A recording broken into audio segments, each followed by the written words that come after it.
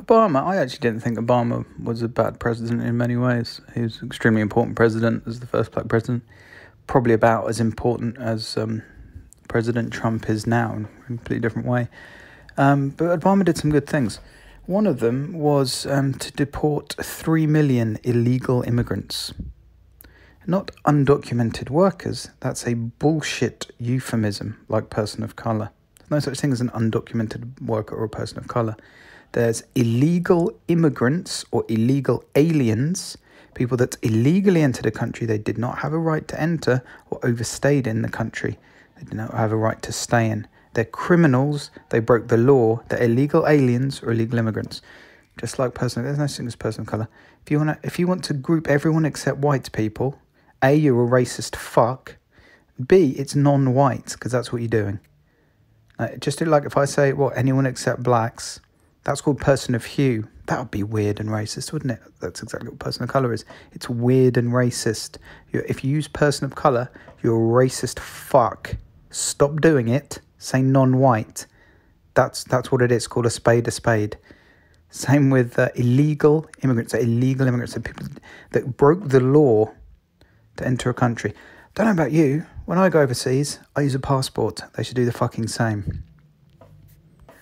But of course, what the deliberately lying bullshit far left, which is, as we know, just the left now, are doing, is you never hear any of them mention the fact that Obama deported more illegal aliens than any president in history. He deported 3 million illegal aliens. Do you know why that is? Because he wasn't an extremist fuck like all of the candidates now. They're trying to outdo each other, trying to out-extreme left each other. But Obama was fairly centrist and fairly reasonable for most of his presidency. And even he's spoken out against wokeness recently. This is how fucking serious it's got. Obama did several good things. One of them, he exported 3 million illegal aliens. There are sanctuary cities in the US now where the federal government can't even go in and deport convicted criminals who are in prison. This is how stupid and extreme the left has got. It's gone. In some cities in the US, the left is so extreme. It's any logic that was there has just gone. It's a combination of extreme zealotry, like a religious fervour in a cause, people being too scared to push back. So you get a case, you get a situation where the more extreme you are, the more pious you're seen because it's a religion, and anyone who pushes back against this party is seen as a heretic and will be burned at the stake. So everyone's too scared to say, just hold on a minute, maybe we should deport convicted criminals who aren't legally in this country. No, sanctuary cities don't allow that. They're a sanctuary for rapists and murderers who don't even have a right to be in the country. But you get this spiral of zealotry in the religion of the far left. When you have a religion like this, rationality is gone. People start behaving in illogical and stupid ways, and that's what the left is doing. That's what's happening in these sanctuary cities. That's what's happening in cities like Portland, where you have the police told to not do anything when right-wingers are just being openly beaten in the streets, or even journalists just being beaten in the streets. It was a very short time ago that Obama was in office, and he was a fairly sensible president. Many people voted for him and voted for Trump. The level of extremism that's happened in just 2 or 3 years is staggering.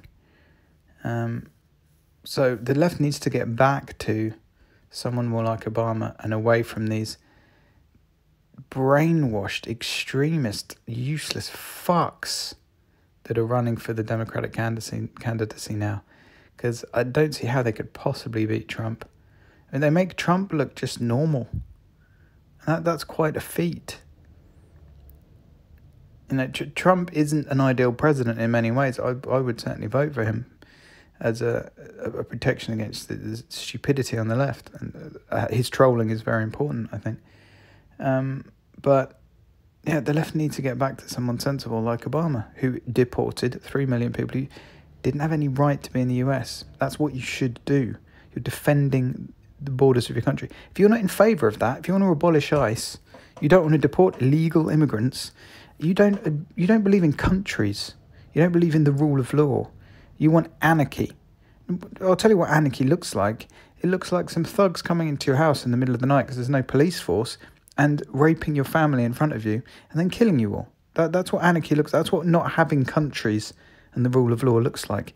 Any moron who wants to abolish ICE, that's what they're going to get in their home. And they either know it and they don't care because they're a nihilist, or they're just a moron. More Obama.